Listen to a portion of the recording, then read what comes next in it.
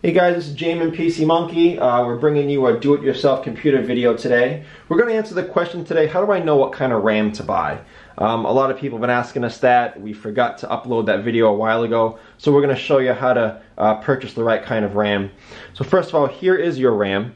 They're usually held in the computer this way. You'll have one stick or two, one or two ports.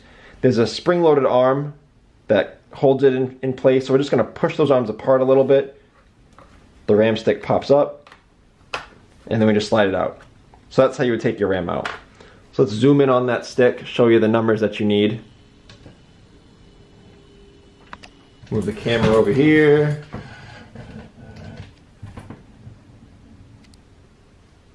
There we go. So these are the values that you're going to be looking for, two numbers. The first number is the actual value of your RAM, 2 GB.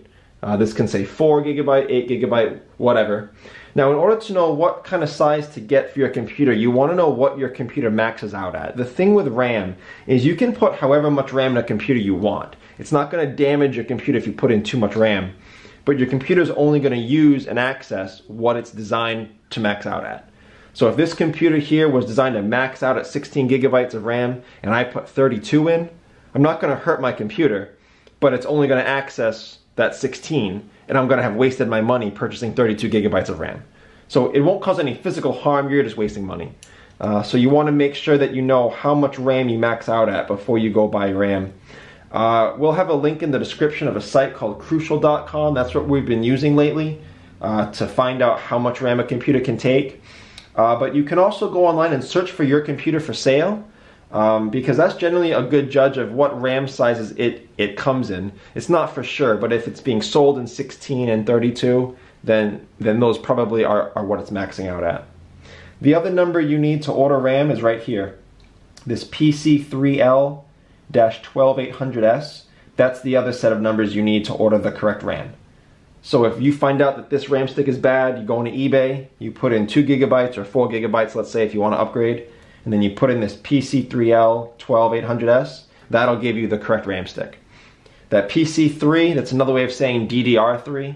Oftentimes you'll hear it saying this computer uses DDR3 RAM or DDR2 RAM. That's how you would know the PC3 or the DDR3, sometimes it'll say. So that's how you would buy the correct RAM. The DDR3 you can tell because it's got this many pins on this side, this many pins on this side. With a DDR2 stick, this side will be a lot smaller, and that'll be a DDR2 RAM. So you can tell by looking at them what they are. But if you don't know, then you would use those two numbers to order the RAM. And then to put the RAM back in, you just plug it in, get it nice and flush, press down, and there you go. Whoops, there you go. So if this was helpful in helping you find out the right RAM to get, please like and share. If you had any questions or comments, leave them below. We do get back to you at least a couple times a day to help you deal with whatever situation, whatever repair you're going through. And thank you for watching.